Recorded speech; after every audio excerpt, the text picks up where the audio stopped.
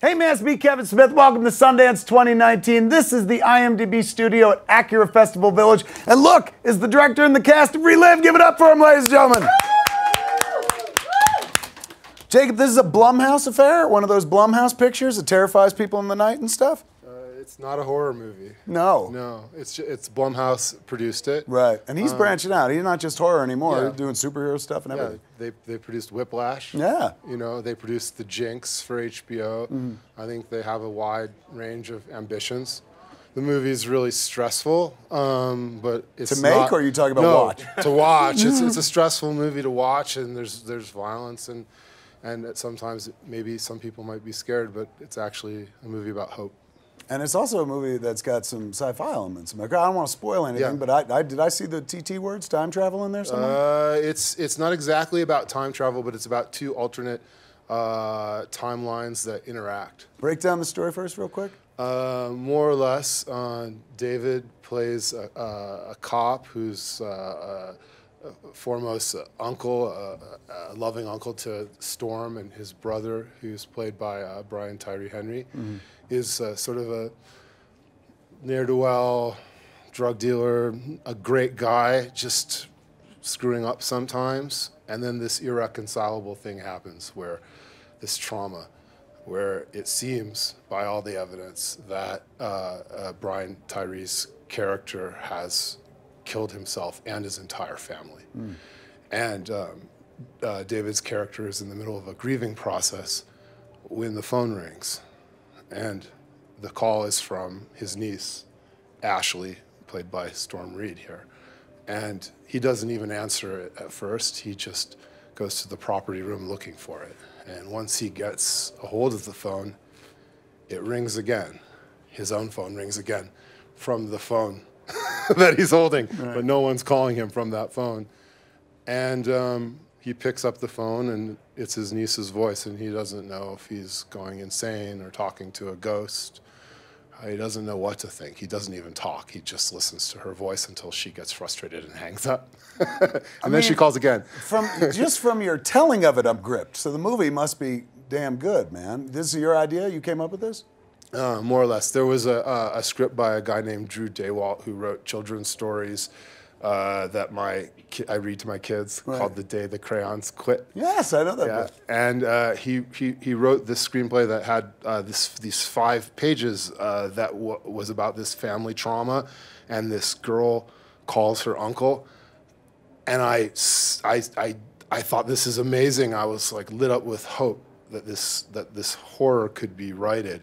And I went and did yoga, and I came back and I read the rest of the script, and it turned into a traditional horror movie, which I wasn't really interested in doing, but I was really, really moved by those first 5 pages, and I said I'll try to figure out how to iterate that idea into a whole movie. So there was a collaboration in the sense that I leapt off of that, that initial thing, and then I just took off and kept writing and kept writing and kept writing until we have the movie that we have. Third time at Sundance for you? You're a Sundance kid, correct? Yeah, my first film was here in 2004. Mean Creek? Mean Creek. Right. Yeah. And then you came back with... The Details. Yes, with Toby and stuff. Yeah. What does this festival mean to you? It seems to have supported your entire career every step of the way. I mean, when I was 22 or 23 and thinking about making my first film, the dream was to get into Sundance. Right. It wasn't to sell a film or to be a big shot filmmaker or to make Transformers. Or it was just if you could just get into Sundance, that would be the most amazing thing in the world. And when we submitted Mean Creek, I got a call right before Thanksgiving. I was driving to the Bay Area on Highway 5. And they told me the good news, and it was about a bunch of kids. So I pulled off, and I knew they'd be so excited, so I pulled off on the side of the road and called all these kids and got to tell them we're in Sundance, and it was the most exciting thing in the world. And, you know, things have changed. My career has changed, and life has changed since then, but it feels like this really nice continuity in my life that I get to keep coming back here and celebrating films with my actors and my crew who's here, my producers who are here, and there's a whole community of people that are here that have been here from the very beginning. And Robert Redford is here still, and his idea to have a place where people could celebrate film and have a lab to create film, it permeates this place, and no matter how commercial it gets or how big or important it gets, it's still that thing, which is great. You've been here before, David, correct? You've been up to Sundance once, twice before? This is my second time. Second time. First time was about 6, 7 years ago. I was here with a film called Middle of Nowhere. All right. Now, I saw Gringo earlier this year. Well done. Great. Or Thank last you. year. Thank you. Well done. Comedic turn there. This seems like a turn into, would you call it suspense? Yeah, I describe it as a psychological thriller. Right. You know, what I loved about it when I first read it is how challenging keeping the timeline in the film was from a character arc point of view. You know, emotionally, this character is so fractured because in one sense, he's dealing with this huge loss, but in another sense, he has this hope that he doesn't know if that hope is warranted. And then also he has this love for his niece, which is driving everything. And so for me as an actor, I'm always looking for opportunities to scare myself with a level of challenge. And, you know, when Jacob and I spoke, it became very evident that there is a good way for this to go, and if we get it wrong, a not so good way. And I loved the idea of jumping off the cliff with this idea, with this man. And then when we met Storm, and I read with Storm, and I just saw this astounding talent. I mean, I remember, you know, the first time we did a chemistry read with Storm, and she left, and we both just looked at each other, speechless at the level of talent. Said, that oh she my has. God, oh my God, oh my God, oh my God. Hardly speechless, just one thing over and over again. Yeah. Speechless, as in one, only two words. You're going to cast her, right?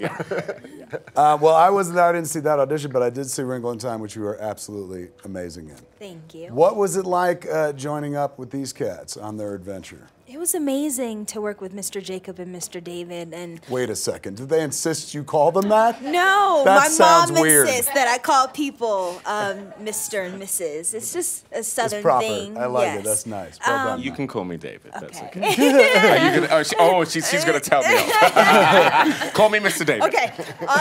So working with the two of them was amazing, and just to see their attention to detail and how much they love the craft, and how much they cared about the projects. Because you could do some projects and people do a great job, but you don't feel as though they put a lot of time into it, or they really want it to be, not even be a success, but they just want to put 150% into it. So to see them do that made me do that as well, and just to learn some new things and do a genre of a movie of creative art that I've never done before was really cool. And you guys, both of you are graduates of the Ava DuVernay School, am I correct? Yes, Did you talk about that? We definitely share that in common. No, actually, after, because you had done Wrinkle. I think had you done Wrinkle in Time? I had done it. I had just finished it. It hadn't come out yet, but I had just finished filming it. That's right. And so, you know, I had actually gone on set, and I had met you briefly on there, and I'd had actually a chance to see Storm doing her thing, and I had been so impressed by her. And then, you know, I let Ava know that she was coming in, and then afterwards when she left, I did the same thing. Oh my God, oh my God, oh my God. You know, but yeah, we share hair in common, and I know Ava is particularly excited and a little bit jealous of Jacob at the fact that he has both of us in a movie. Did I see you're doing an HBO thing that Drake's producing? Yes, that's so cool. I haven't met Drake yet, but I have. soon. I don't want to rub it in. Okay. Yes. What is it? What is the show? It sounded really good. Yeah, so it's a teen drama on HBO called Euphoria, and it stars Zendaya, and I play her little sister, and it's basically a show that touches on things that teenagers go through. And it is a little racy, and it has some things that people might not want to see, but it's real life, and it is what teenagers go through, and I feel like it's a conversation that needs to be had. So I'm excited. I'm nervous for it to come out, but I'm very excited. I never get the chance. I meet very few people who've ever interacted with Oprah. And when I meet her, I'll ask her, what was it like to work with Storm? But now I'm talking to you, what was it like to work with Oprah? Did you take anything away from that experience? I did.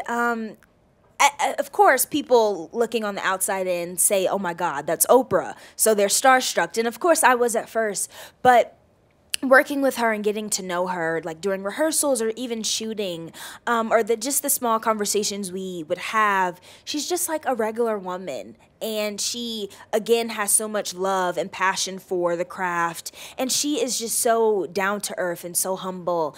And I really just well, she told me, don't waste energy on things you can't change in life when you could be using that energy on something else positive in your life. So that's like become my life mantra, and just to be a good person, and it will just really get you far. So. Did she give you a free car? I just assume that's a big part of the Oprah thing. You get a car. You get a car. No, but I'm not looking for a free car. I mean, I not know old her. enough to drive. Right. Good point. Good point. I just turned 15 and a half, so I could get my permit, but I don't need a car. When you get that license, call Oprah. Okay. When you head into a flick that's going to play with elements of the unreal, Mean Creek, very real based. This is a movie that's kind of going to take a bit of a flight of fancy. Is there trepidation from somebody who starts grounded and then you're like, I actually want to do what you can do in a movie, which is make pretend and kind of leave the realms of reality? Well, I thought about that. What I concluded was that I wanted to portray the unreality of this film and treat it with as much reality as I could. Right. As if that thing is really there. You know, right. Like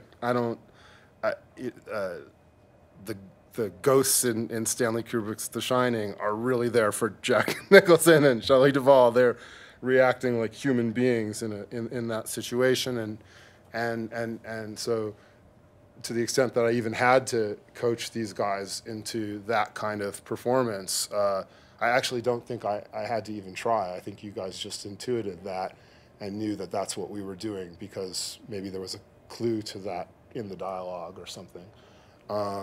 But we all just behaved as if he was really getting a phone call from the dead. Right. What would that be like? How would the wheels start spinning in a man's head at that point?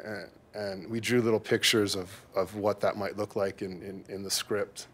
Do you remember the picture we drew in your script? Yes, I do. There was like curly cues coming out of his brain. and that's your direction? They're like, here's a drawing, do this. But I got it though. I got it helps. exactly what he meant. It's a good approach. Yeah. You guys sit in this rarefied position of, you've been Sundance multiple times. You ever been here before? No, this is my first time. This is your first time? What's your impression of it? It's amazing just to be around so many creative people that are taking a risk to get their either documentary or movie or television show out there for people to see is amazing, and to be in the snow. I don't get to see snow often, so I'm very excited to be here. It's a blessing. Speaking of snow, we got what we call a snow hat right here at the IMDb studio. We have questions in here. We ask you, pick out one of those questions, and then everybody answer it, and then we send you off into that cold weather. What do we got, Jacob? There's a history of Sundance stars and directors moving on to the Marvel universe. Who would you like to play in the Marvel comic universe? Yes, Jacob. Who would you like to play in the Marvel comic universe? We'll start with your actors. What? I had an answer. You got one? I do. I have an answer. Oh my God! I thought you needed to go ahead. I want to play Superman because Superman is an immigrant from another universe. He's alienated, and he has to choose how to use his powers. I think he's the best superhero. That's my answer. I think you absolutely understand that character. Well done, sir. Yes, I always mix I up. thought about that answer, so that's why I was so good. Are you already thought about it? I actually, Kevin gave me this. Oh, that's not fair. You got a filmmakers looking out for filmmakers, man. The questions in there. Directors v. actors. The wheels just fell off of this whole thing. I'm kidding. He didn't. I always mix up DC and Marvel. Doesn't matter. Pick one. Okay. I mixed up DC. That's a DC. Comic books, comic books. Somewhere Marvel fans are crying, but you're okay. Yeah, I like Batman. Yes, I think that's a very complex character. So yeah, I'll go for Batman. Oh man. I guess I would play Storm. I mean, Oh my God, that makes the most sense. It's like Yeah. you also got the question early. No, I was like thinking about it. I was like, oh my God, what am I going to say? But I think it would only be right for me to play Storm. Yes. So, And It would be also, rude and for it's a you to great not title. play Right, Storm. exactly. so Yeah. convenient on set, man. And they Yes. wouldn't have to like say your character name or real. It's one and the same. You're Right. already in character. Exactly. Yes. Method. Yes. Love it. Brilliant, man. Give it up for the folks from Relive, everybody.